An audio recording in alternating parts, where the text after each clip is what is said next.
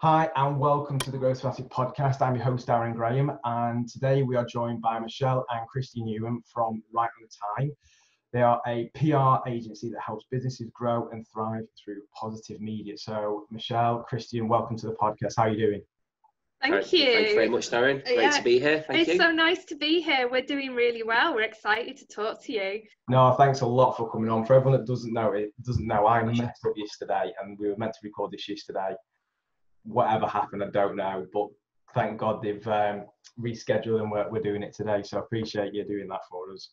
Pleasure. Not a problem. It's a pleasure. Yeah, no problem. So yeah, we've got Michelle and Christian on the podcast today to talk about them and their business and how they use storytelling to help promote other businesses as well. So for everyone that doesn't know, can you tell us a little bit about yourself, about the business, and kind of what you do and how you help your clients? Sure. Absolutely. Kick off, yeah. Yeah, why not? I can riff on you, yeah, all good. So we're a husband and wife team, and we actually met whilst we were working as local news reporters way back in the early noughties. Yeah. And we met and fell in love like Lois and Clark in the newsroom. We did. And we kind of... Yeah, the Warrington Guardian was our Daily Planet. Yeah, Warrington Guardian, Daily Planet. Yeah. And we kind of both went on a trajectory of continuing to work for local, regional and national newspapers. And then we crossed the line. We moved into PR, and Christian was in the private sector and I was in the public sector with the NHS. Okay. And we kind of saw things from the opposite side of the fence. So we had been the people kind of telling the stories and doing the doing for the paper. Contacting the press offices of companies to get the news, and then we became the press officers then, didn't we? We did, so we were telling the reporters what they needed. So it was very much two sides of the coin, wasn't it? It was, yes. Yeah. So we kind of had a unique insight because we had worked as reporters. We knew the kind of stories they liked, the sort of narratives they liked to follow. And we did that really successfully for several years, and then we've kind of come full circle, and we're now working together running our own PR consultancy agency. So all that learning, so combined 30 years. Yeah, between us, yeah. Not each. No. Not Benjamin Button. No. We're not that old yet, but no, we've got combined experience of 30 years between the two of us, Yeah, so we thought, what can we do? How can we utilise all this knowledge? How can we help business owners? Yeah. And we decided to kind of give them an insight into the types of stories that journalists are looking for and how they can use this as an opportunity to get valuable publicity for their business, get seen by thousands of potential customers, and do this all without spending any money on advertising, just purely from having a genuinely interesting, newsworthy story to tell. Yeah, the trusted and credible news outlets are prepared to publish because it's of interest to their readership. So that's the secret behind it, as it were, of the formula that we've come up with. Yeah. That sounds brilliant. So it sounds like you've got a really good, like you say, unique aspect of the fact you've been on both sides of the coin and you know exactly what each side wants. So that makes a massive difference. I can imagine. You mentioned obviously telling a story there.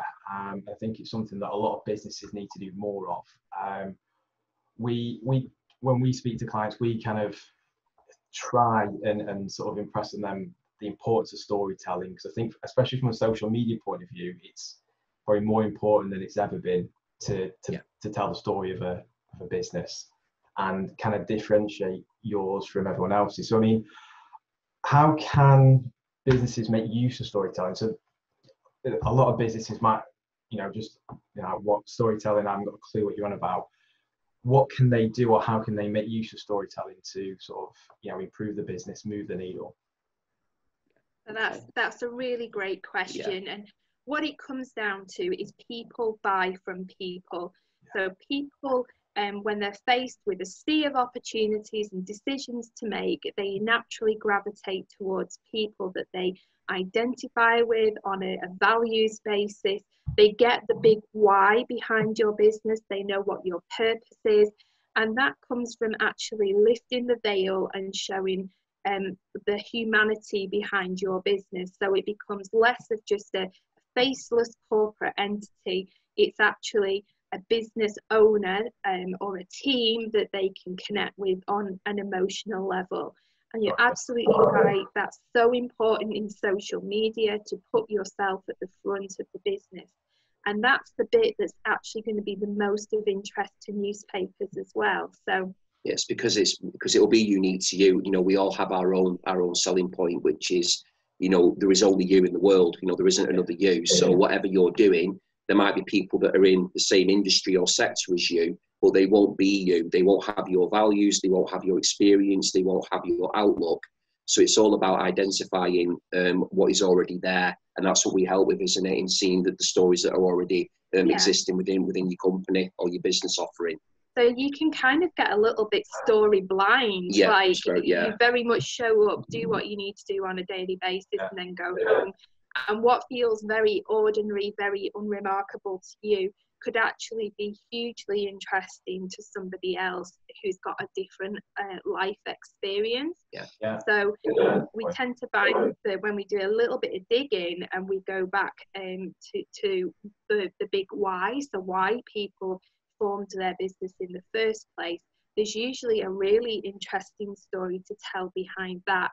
And that's one of the top ways we recommend and to get your story out to the press, is telling your founder story, talking about your big why, and just using storytelling as an opportunity to really connect with potential customers, and also to form lasting, trusted relationships with the journalists really who are wanting to help you get your story out there. So do you find then you have a business that has a particular story, and there might be a particular journalist that would like that over others, either based on just them or their readership? Is that more the readership more than their sort of wants, basically? So it's, from what you're saying, is you can identify which publications are going to pick up on that story better than others as well. Yeah, well, there's different types of stories that you can tell. So there was a survey, I think it was a European consumer survey, that showed 50% of people still like to shop local. They still know and trust their local brand. So the local newspaper is a really, really good starting point for any business, because people are always in your community are going to be that much more engaged and interested in what you do. So for a local newspaper, lots and lots of different types of stories work for them. However, if you are trying to set yourself up as a thought leader or really show your specialism and expertise, then you might want to look at telling your story in a dedicated publication that serves specifically your industry. So especially if, like, for example, you happen to be a business coach and you're trying to show some trusted authority or credibility to your potential clients, then being published in a magazine that's purely dedicated to coaching will really help to build up your credibility. So that, I would say, those are the two main areas to look at. So generalized news publications, be it local, regional or national, and then those very niche publications that are more relevant to the sector that you're trying to sell products and services to. Yeah, you find with the niche publications that you can start getting more into the kind of the what and how things, you know, work within that particular offering. Whereas I think with the local newspaper and the readership there, they're more interested about learning about somebody from their local area who is in some way, you know, doing something that's either bucking the trend or they're starting out in a new venture. Because you know, as you know, human beings, we are a very curious, inquisitive breed of, you know, that's your species, you know, that's what we are. We like to find out what, you know, a person in the town over from where we live or in the local area, what they're up to.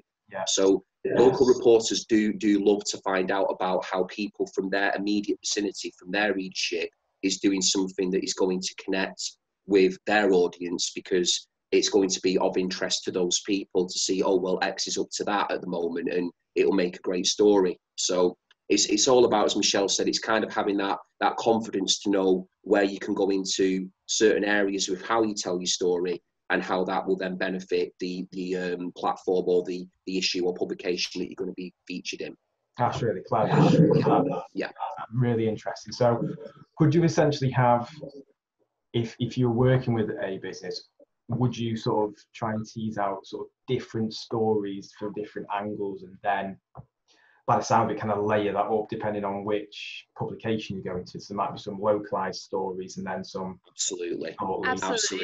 Yeah, that's pretty much how it works. Do you want to start with elaborating on that, Michelle? So I can give an example of a startup entrepreneur that we've worked with for several years. She invented a mat to help weaning babies, so the mat sticks to the table and they can't throw the food on the floor. Still a consumption plate. Still a consumption plate. Which I'm sure all parents can relate immediately to that, in terms of, when your baby's going through the weaning process and throwing food everywhere, and the spoon and the plate goes flying. Well, she came up with a solution, and she very bravely went to Hong Kong on her own, found a manufacturer over there to create this plate, and then she launched the product through Amazon and quickly became an Amazon bestseller. Got all the patents and everything sorted out, the whole thing, wasn't it, all sorted out from the beginning? So that was a fantastic kind of startup entrepreneur story. So we kind of looked at the storytelling aspects from a number of perspectives. So we started off telling her story as a local businesswoman doing good, and that went into the local paper, which she'd never been in before. Never. That was one of her ambitions. It was I want to get some coverage. I want to be in the local newspaper. So that was step one. That was step one. Yeah. So as a result of appearing in the local newspaper, a television production company in London spotted the coverage and invited her to audition for a brand new television show in the style of Dragon's Den. That's right, which she went on and won, and she won several high value contracts as a result of that. Then her products appeared on This Morning. They were Holly and Phil had them on a show about a segment about weaning, and then because of the coverage off the back of that, it was spotted in the regional press, and she was invited to be a speaker at a regional business conference, which is another opportunity that came from that. And then all this coverage she used as supporting evidence to apply for a number of industry awards, and she won those too. Yeah, and it creates social media content as well. It did. And then the final piece of the puzzle was she wanted to start getting more contracts from stockists and distributors. So she started telling her story in industry publications, serving that specific sector. And as a result of that, she got interest from the likes of IKEA and other major brands who wanted to pick the product up. So at a local, regional, national level, the story wasn't changing. It was just being presented in a different way. It was just the emphasis was being tweaked a little bit. So obviously for the local newspaper, that was very much more about, well, whereabouts in the area do you live? Where did you go to school? All that type of thing. But then, as Michelle mentioned, when you're starting to then be featured in trade publications and different things that are more niche, that's when you can start getting into more about the actual product itself that has been created. Because for that readership, with all due respect, whilst it's nice for them to know whereabouts in the country you're from, that isn't the main thrust of that particular piece. It's more about what you're doing to be an industry leader or to be a bit of a game changer. Whereas for the newspaper, that it's nice to know that you're doing the industry side of it and leading, but they're more interested in knowing, whereabouts you're from and that type of thing. So it is an interesting dynamic how it works in terms of just tweaking it for that desired audience to give them what they want and what they can draw from it. So it's the same story. In different ways, basically, in a nutshell, So obviously a very in-depth strategy behind something like this. So, which is kind of leading on to my next question, which was how can businesses kind of use the PR and storytelling to kind of move the needle? But it sounds like there's you putting a strategy into that to be able to do that. So kind of what would it look like for like a startup like that or an established business? Kind of what would without giving away the secret sauce, obviously. What would the process be for like, right, this is just so people that are listening can kind of understand how it would work in their sort of situation. Absolutely, yeah, because we don't just want to sort of give like theory. I mean, you know, in terms of, you know, we can definitely give tangible examples of things that people can think about. So let's go with the startup then, as Darren suggested. We can do, we'll do that one. That sounds great. Yeah. We always recommend that a simple, achievable and measurable goal for any business owner, a real starting point, as you were, is to set yourself the target of getting in your local newspaper. Okay. So that, again, just to repeat, that is something that's simple, achievable and measurable. So whatever sector you're in, whatever your audience base, this is something that you can aim for just to start your PR journey. Yeah. And even if you've been in there before, you know, do it again, because it is important to build up that relationship, as we mentioned earlier, with the local, with your local press. So we would always actively encourage that for any startup to make getting into the local newspaper as one of your key sort of milestones, as it were. So there are lots of kind of standard story ideas or narratives that tend to work well for the local press. So what myself and Christian have done is bring 20 ideas together in a single free document called 20 Ways to Get Your Business into Your Local Newspaper.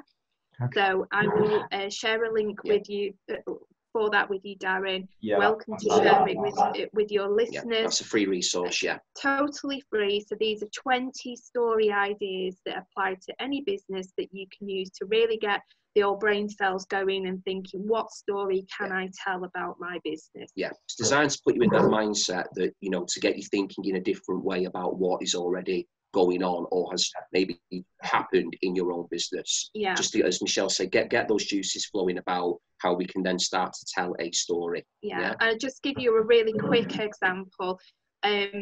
We were chatting to a lady who is a Zen drummer, so she teaches. That's what she does now. She's a Zen drummer now. Drumming classes. Yes, she does now. Yeah, which is so cool. Which is fantastic. It's really cool. And she's like, "There's no story about my business." So we were like, "Well, what did you used to do?" Because this is a really tried and tested story idea that works for lots of people. What did you used to do versus what do you do now? And we call that our X turned X formula. Okay. And it turned out when we were chatting to her, she used to be on a murder detective squad. Yes. So and she said very, very innocently then to us both, do you think that would be of interest? And we were like, yes. I used to be a murder detective that has now become a Zen drummer. And it was like, it's massively interesting. But it just goes to show you what we were saying before, that people, you know, we encounter that quite a lot. I think people just see what they have done and what they go on to do as being just something that they do. Whereas for us three there now just talking about that, that's a really interesting journey already before you've even started to put sort of the meat on the bones of why, you know, what happened, why did you go from doing something in one very specific area like that, working, you know, within the police force, to now doing a very, very different thing altogether. And already that's going to intrigue people and they're going to want to know, right? Yeah, how on earth do you go from being a murder detective to a Zen drummer? So when that light bulb went off for her, she was like, I get it. Yeah, I see what you mean. I can start to work with that. So that's one of our 20, isn't it? An X to X approach. And another kind of teaching that we always try to impart is the story that could be published at any time is often published at no time. Yeah. So timeliness is really, really important. So we always recommend that you try and link your story to either something that's happening in the national news or the local regional news, or it's linked with something like a National Awareness Day. Okay. So, for example, the coming up very soon, the 18th of May, is the start of Mental Health Awareness Week. It is, yeah. So that's a really good opportunity to think to yourself, how does my business improve the mental well-being of the customers I serve? So even if you work in some, like I spoke to a lady today and she was like, I'm a corporate tax relief person, there is nothing interesting about that. But at the end of the day, finances can have a huge impact on mental well-being, anxiety, mental wellness, stress, everything, depression. So my challenge to her was, how can you position yourself yourself that you are actually helping people to enjoy better mental well-being by taking charge of their tax situation and their finances. Now, talk about that in the context of Mental Health Awareness Week, and you're giving a signal to the reporter, now is the time to publish this story. It's relevant for this specific reason, and I've got a credible expert who can give me some really interesting insights that will be of interest to our readers. So you can kind of see how everything starts to piece together, and even if you think you work in the driest, most boring industry available, the key is linking it back to people. How do you help people? How do you make their lives easier, better, more comfortable, improve their mental health and well-being, perhaps physical health, and really focus on the human aspect of what you do and tell that story? Yeah. Because when you're pitching your story to reporters, this is something else that myself and Michelle explain to a lot of people, is that reporters are human beings as well. So they've got all the same concerns and emotions and things going on in their life that they can relate to just as the next person can. So I think what's important is that people don't think of the media or the press as like a collective, as like this entity that, they're in some ivory tower, that they're unapproachable, you can't reach out to them, because these are people as well. So if they see something coming across their news desk that has got something in there, as Michelle said, that is tangible, it's current, it's relevant, it tells a story, it opens up a wider conversation with their readership, then the chances are of it being converted to be used as a story is very, very high indeed, because you're giving the reporter what they want. And another thing is that reporters are always crying out for news stories. They are. And how this helps as well is it reduces your marketing spend, because what we're not talking about is buying an advert in a newspaper. We're telling you that you can get this coverage completely for free. So there's no money involved. This is a free shop window for your business if you can just get comfortable with telling your story. Yeah, lifting the veil a little bit, as we mentioned at the start of the chat, you need to do that to some extent. So there is a little bit of confidence involved in there as well. But once you get into that framework, and I think that's where the 20 ideas comes into it, I think once people start to look at that and see where the ideas can form from, that already begins to instill confidence, because you've got a starting point that maybe you didn't have before. Okay. So it's I suppose it's like sort of like a mental shift for businesses to sort of think. Definitely, yeah. Like who will be interested in this story now, or how does my business relate to this? I suppose there could be loads of different elements. Like I always remember going to one award show where the guest speaker was the owner of Timpson's, the cobblers. And what they were doing is, I think they employed one of the largest amounts of ex-cons. So people that were in prison that due to leave would get interviewed, would become. So I suppose if you're in that situation, that's just one element of your story, one element of your business that could be a massive story, depending on, say, if you're some news or whatever. So that's really interesting for businesses to start thinking about. Well, what an amazing approach as well to have with that, for a business to make that like the ethos of what they do and what they believe in. That shows, for me, a very values-driven, like a heart-led business. A heart-led business, absolutely. So why not talk about that? Why not link that into a wider or a relevant conversation? What I would say about that as well, Darren, is you've just proved the point that we're making, because, like you said, I went to an awards ceremony and I remember that Timpson's spoke about the fact they employ ex-prisoners. So you've remembered the story that person stood up and tell. You've not told me you remember that they cobble 1 million pairs of shoes a month, or they use shoe leather from Prague, or anything like that. The thing that resonated with you is that they have an exciting recruitment policy that gives people an opportunity to start again after they've served a prison sentence. So that's the story. Yeah.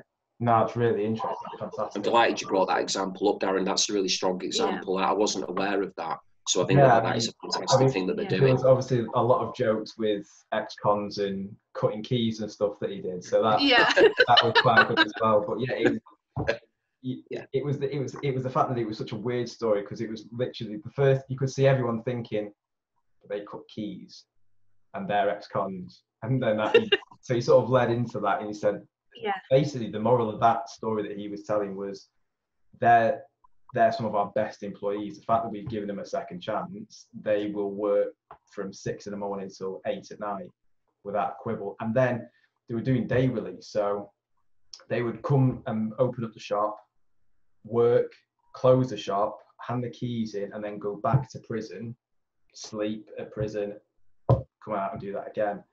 So it was really interesting to hear that sort of thing. But like you say, it was the fact that it's a story, and that's and look at the level of detail that you record that presentation in. How many conversations have you had since that award ceremony? With all respect, and you can still sit here months and months later and tell me in a really articulate way the story of how Timpsons do business. And that's what every business owner should be doing.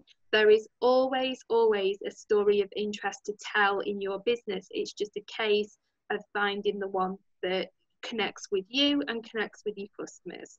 Yeah, that's an actually really good point that you mentioned that. So storytelling is essential. We've just seen how well it helps people remember and instill the brand in the business. If you could only give a business 3 tips to take away from this particular podcast, what would those 3 main tips be? Okay, so number 1, I would say do the mindset work. Definitely, yeah. So look at what is a barrier to you implementing a storytelling strategy in your business. Is it that you don't want to blow your own trumpet? Is it you just don't know on a practical level how to get started? Look at whatever it is that is preventing you from implementing storytelling as a free way to enhance your business reputation. So it might take you a little bit of time to do that. It's not an overnight thing. Not everyone feels comfortable, confident with the idea of being in print or online. And we totally get that. We completely get it. Yeah. But all we would say is the rewards for overcoming those mental blocks are absolutely huge if you can get yourself into that mindset.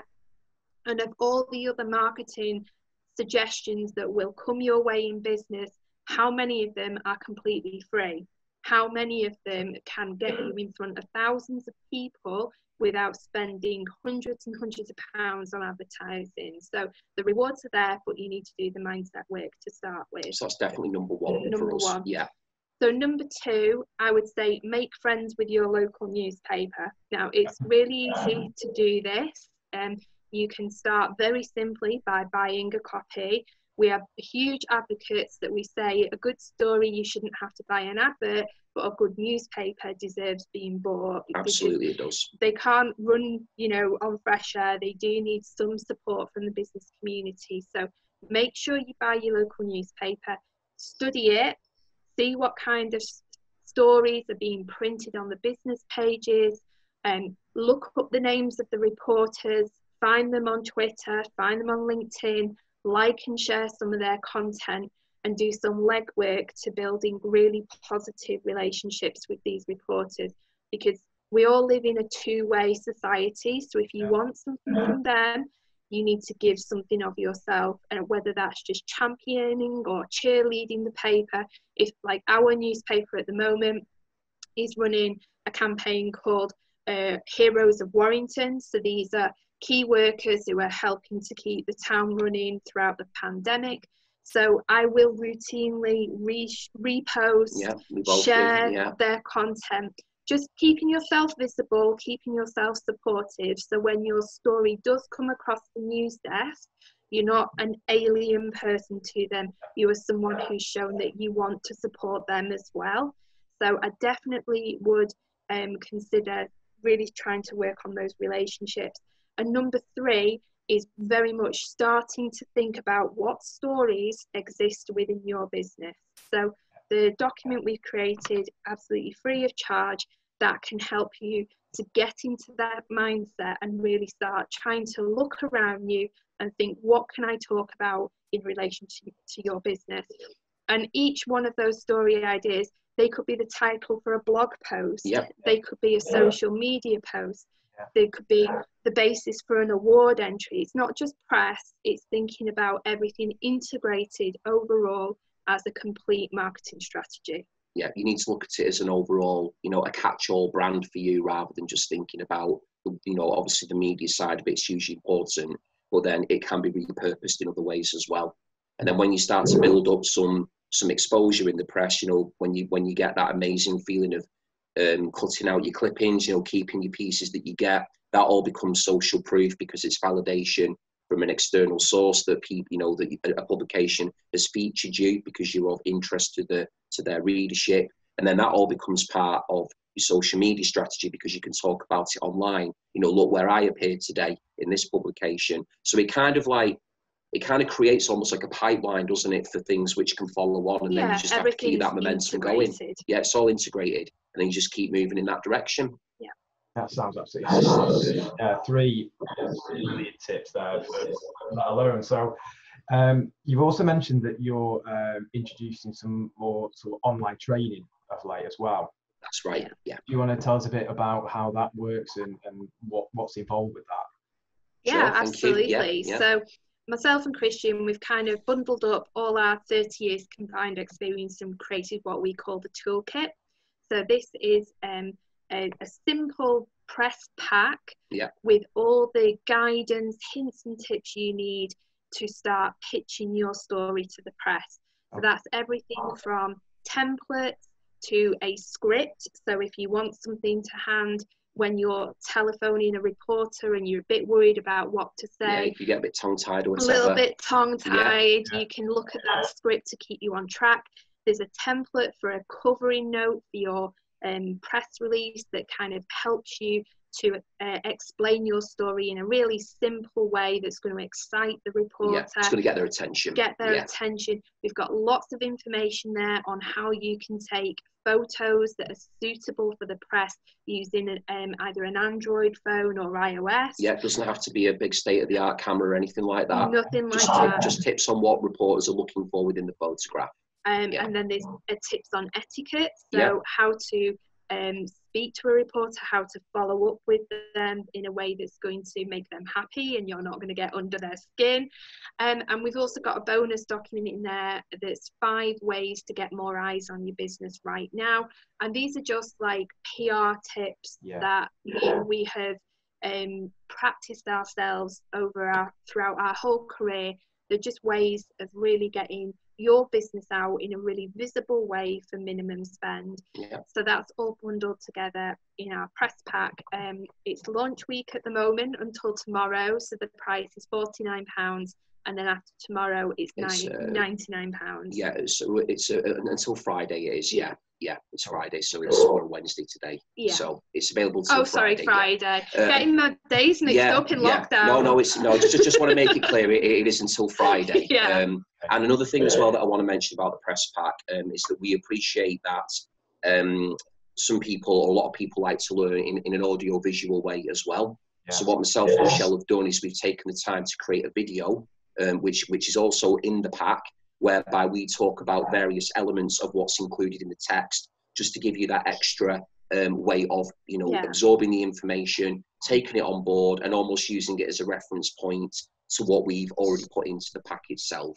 So as long as all the written information, you've got a video alongside it as well to help you with the video walks you through step by step how to write a press release, and it's literally in your first sentence say this, in your second sentence say this.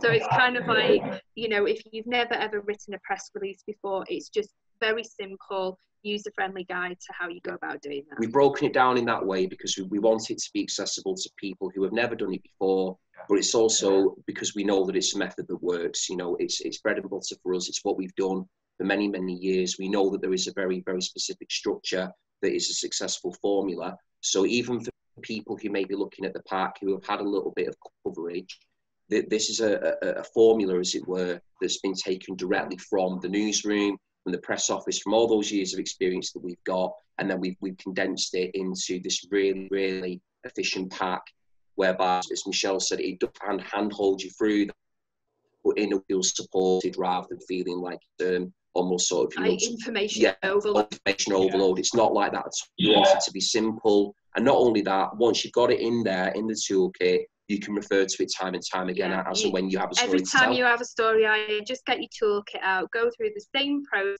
and honestly, it's going to, like, 20 ideas as well. Pay for itself so many times over, especially given the average newspaper advert costs between £300 and £500. So if you think every time you have a story to tell, you've got a mechanism for telling it for free, it's just that initial investment is just going to pay dividends over and over again. So the pack itself, just to quickly, as we said, it's available until this Friday, the 8th of May, at a 50% discounted rate of £49. So the RRP is, is £99, but until Friday, 8th of May, you can get it for £49. That pack. Yeah. And what we'll do for everyone watching or listening is we'll have a link to that down in the show notes on the podcast and in the description on YouTube as well. So you'll be able to click and go straight to there as well to make it easy. Thank you so much. So I think we're going to have to wrap up there now, but I could talk to you forever about this. It's really interesting. Yeah, I'm so sorry. We get so excited talking about stories, so we never know when to start. Thank you for being so patient with your time, Darren. If people want to get in touch with you, speak to you directly, besides obviously going to the press pack, what should they do? What's the best website? Where should they go?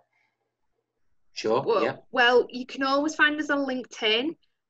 We are Michelle Ewen and Christian Ewen, and our surname spelled E-W-E-N. Slightly unusual spelling of Ewen. Scottish surname spelling. E-W-E-N, not A-N. On there, what I'll do though, Darren, is I will send you all our social links, and you can link to them in the broadcast, and anyone who wants to connect, we welcome them to come and say hi. Yeah. Perfect, that's great. Well, really appreciate you taking time out of your day to come and share all that knowledge with us. So I think everyone, if you've not ever done this before and you think it's going to benefit the business, I definitely would encourage you to go and check out the press pack from Christian and Michelle. I think it's going to be a huge help. But yeah, again, thank you very much, and thanks for joining us, and everyone listening and watching. I hope it's been really useful for you. So yeah, thanks a lot again, Christian, and thanks a lot, Michelle. Thank you, everybody. Oh, we loved it. Thank you so much, Darren. We were so appreciative to you. Thank you. No worries. Thanks a lot. Cheers.